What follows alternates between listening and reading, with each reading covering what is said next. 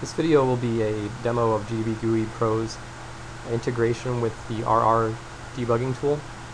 RR is a tool to capture, process, and thread traces while they're running, rather than actually running it and debugging it while it's live. It just runs the program as it would normally run and just watches it really closely and captures everything it can about it, saves it to a file, and then it lets you replay that recording as many times as you want, and it lets you go backwards and go in reverse if you want. So you don't have to just go forward. If you didn't catch the bug, you don't have to just slog through the program and restart it and try to recreate the bug. You just capture that bug once and record it and replay it as many times as you want. So it's a super powerful way to debug programs, especially when bugs are hard to reproduce. So I have a really simple program here. It just prints a little bit to the terminal and calls some functions and returns. So what I'm going to do is run RR and capture it. So it's RR record and then the program. So it's telling me that it's going to save execution to a directory, and then it runs the program as it normally would, capturing all that trace information. And now that information is available for us to replay it. So normally you'd do RR replay, but in this case we're going to do gdbgui and just pass in this RR flag. So it's just gdbgui and then RR.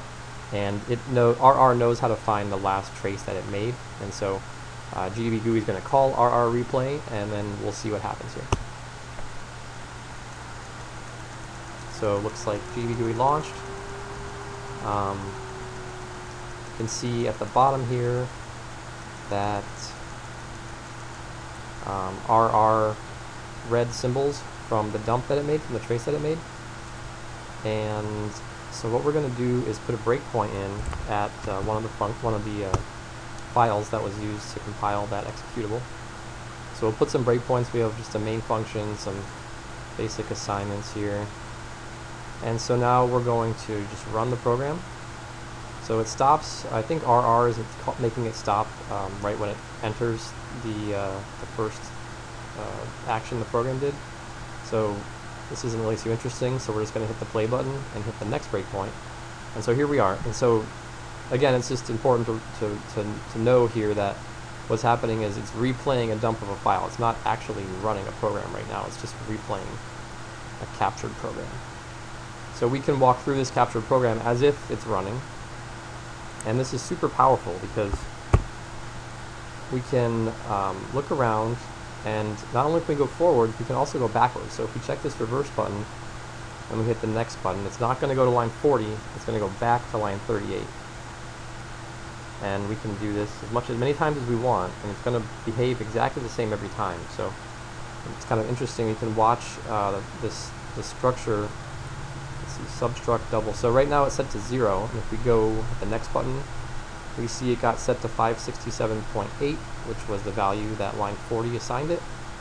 If we hit reverse and go back, it goes back to 0. And so we can replay this with as fine-grained accuracy as we want to and really dig into wherever we might be having some kind of problem. It also works on assembly, so we can do next instruction and go backwards and forwards on instruction levels. And we can also do it with the play button, so we can play forward to the next breakpoint. So from 40 we'll go to 43, and if we want to go back to the last breakpoint, we can hit reverse and hit continue again, and it will jump back until it hits a breakpoint or the start of the program.